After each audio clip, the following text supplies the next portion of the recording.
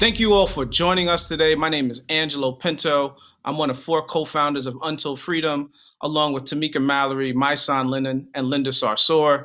We are joined today and partnering, of course, with REVOLT and REVOLT Black News to bring you a special program around the state of Black America and the state of emergency. So you're going to hear from Tamika Mallory, who's going to give us an address shortly. I also now want to turn things over to our fabulous co-host of the day, Willow Smith. Willow, thank you for being here. How are you?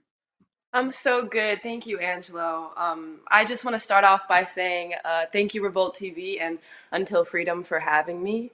You know, we're beginning a new administration in Washington, as we all know, and I personally think it's so important for us as a community to use our autonomy to strategize and push for systematic change. So it is my pleasure to introduce Tamika D. Mallory, one of our generation's most powerful voices and one of my personal inspirations. She's also the co-founder of Until Freedom, like you addressed, the author of State of Emergency. She's going to be joining us live from Louisville, Kentucky, where she and Until Freedom have been working so tirelessly to fight for justice for Breonna Taylor. She has so much to share with us, so please give her your undivided attention. Without further ado, Tamika Mallory.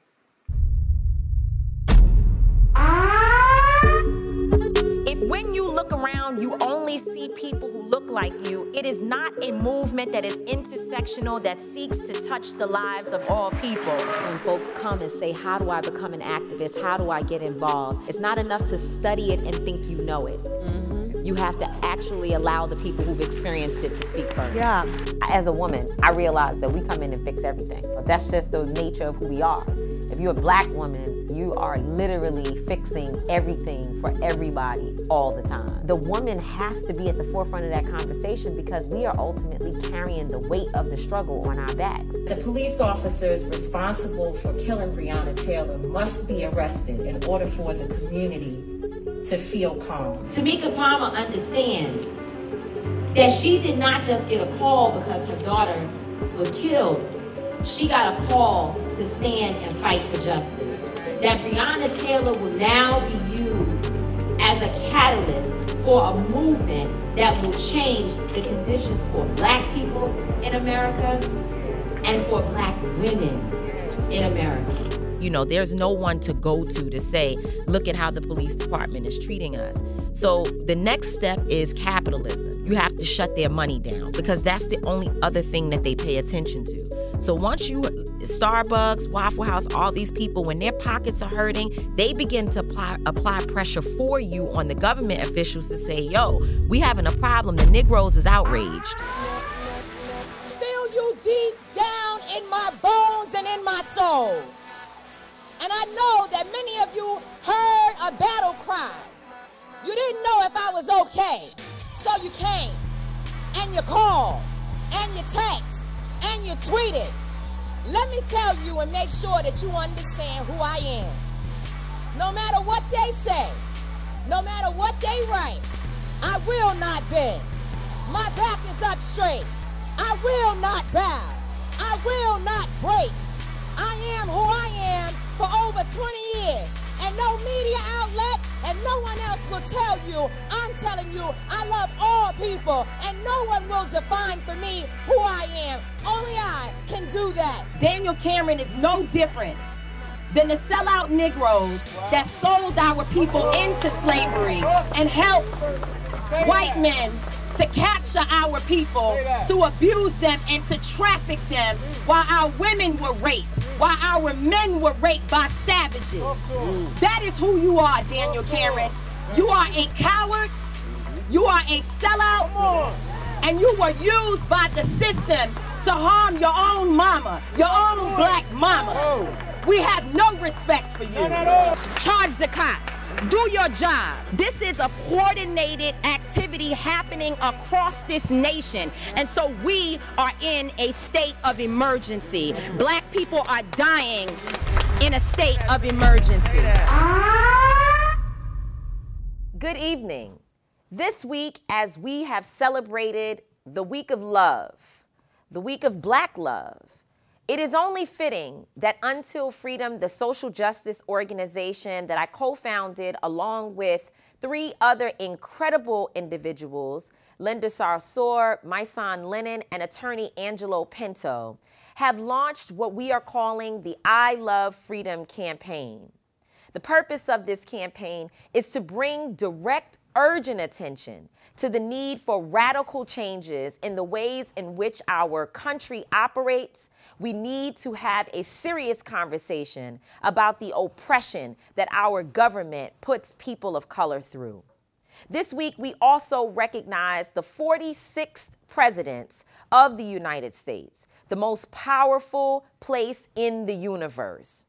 We call this the land of the free. But the question that we are constantly grappling with is free for whom? We watched last week just how corrupt, immoral, and unjust our country is when a man can be impeached for literally staging a war against America on our soil as the president, and yet he evades conviction because this country does not know true accountability for white men. I dare not say his name today, but the acquittal of number 45 is a continuum of the running theme that you can conspire to murder, if not murder directly, attempt to steal, if not commit actual theft, lie and cause extreme harm, but if you fit into a larger goal of maintaining control and upholding white supremacy, the behavior is rewarded rather than checked. Even when it happens live on TV, America only knows accountability for Black, brown, and poor people. And so we find ourselves in a very peculiar place. So much remains the same. I would even argue that the situation is worse because we have so many resources and we have been able to accomplish so much, and yet we are still fighting for basic human rights. As much as we have won, the struggles that we have been through, as much as we have shifted this nation, we have not shifted it to a place that Black people feel free. How do we reconcile the two? How do we reconcile that just this Black History Month, we started out watching a 9-year-old girl being pepper sprayed and handcuffed by Rochester, New York police? There. I got her. I got her. Yeah. 2 female students were abused while in school. The cops responsible for shooting and paralyzing Jacob Blake were not charged. Kyle Rittenhouse was released, and upon a judge learning of the violation of his bail agreement, the judge said it was okay and allowed him to go home to continue to be free. Never for a Black man. And in a more comical fashion, yet deeply troubling news, is that one man arrested for his involvement in the insurrection was moved to another jail to accommodate his organic food needs. And another woman was able to say that she wanted to go on vacation after being arrested for her role on January 6th, and the judge allowed her to do so. The cops are killing us. Poverty is killing us. COVID-19 is killing us, and we are killing us. So be clear, Black people are up against a very serious state of emergency, and having a new president is not going to change that overnight. We are living through multiple pandemics at once, and this has been our condition for over 400 years since we were trafficked to this country. There is a misconception that because we helped to get President Joe Biden elected, that somehow we believe that the last president was the state of emergency all by himself. Let's talk about that. We traveled across this nation, from North Carolina to Michigan to Pennsylvania to Ohio to Alabama to Florida and to Georgia twice, not because the previous president was the threat. The issue is the 75 million people that follow that president. They are the threat. And we could not reward them and allow them to maintain control over this country. We had to make a change. And because we had to be able to hold responsible those that were elected to our communities, to black and brown people who actually put them in office. We went into communities where there are people who are considered to be low propensity voters. These are those that they say won't vote anyway, and therefore the major organizations with the big budgets don't spend time in those communities knocking on doors. We went to those neighborhoods because we believe that those are actually, that the people who live there, high potential voters, that they are the ones at the center of the issues, and therefore they must lead the change that we seek for this nation. We chose those neighborhoods because those are our people. We knocked on the doors of our elders.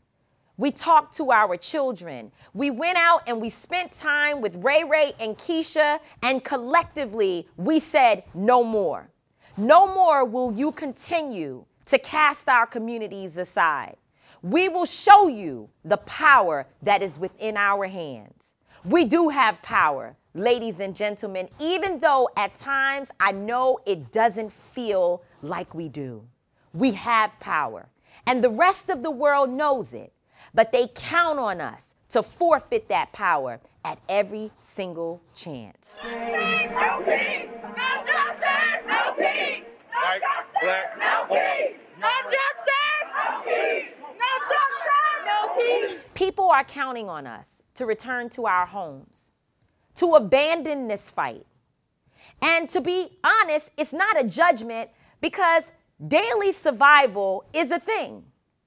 It is very difficult to stay involved in a struggle for your basic human rights while also trying to pay rent, to take care of a sick child, to just live from day to day.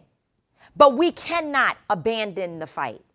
We have come so close to a place that we can actually change this nation if we would only stay focused, stay organized, and collaborate with one another.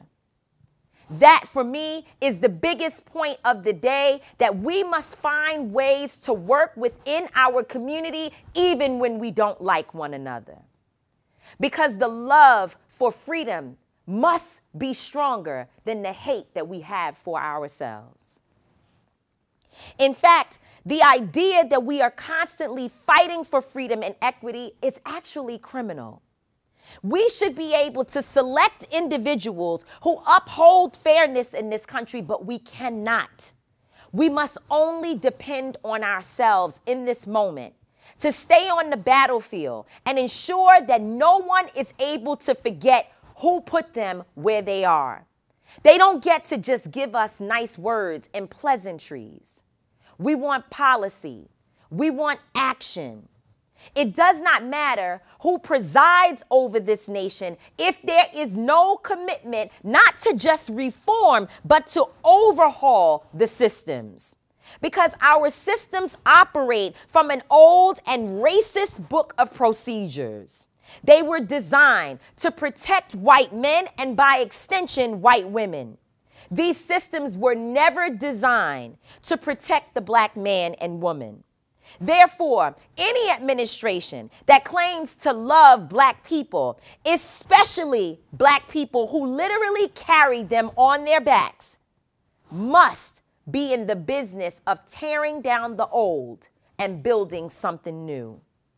President Biden and Vice President Harris and Secretary Rice, I am speaking directly to you all today. The executive orders that have been previously signed since you all took office are great. We support them. But we also need specific action that will address the needs of the black community, and we need it now. We do not need more studies. So many have been done. What we need is action, and you all who have been in office for far too long know exactly the needs. Let's not play with ourselves.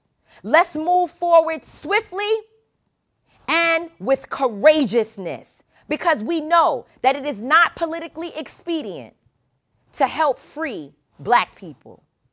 But yet it is something that must be done if you are to uphold what you promised, which is to stand up for the downtrodden and to unify. You cannot unify a country that is still riddled with oppression and suffering. So we need specific action that addresses mass incarceration, police accountability, poverty, housing, gun violence, and yes, reparations. Black people are owed reparations. It is time that this country stop evading its responsibility to take care of those who actually built the America that we all call home.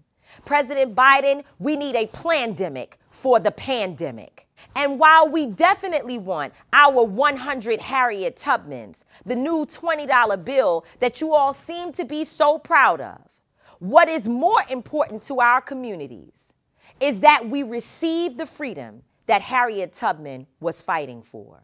Thank you.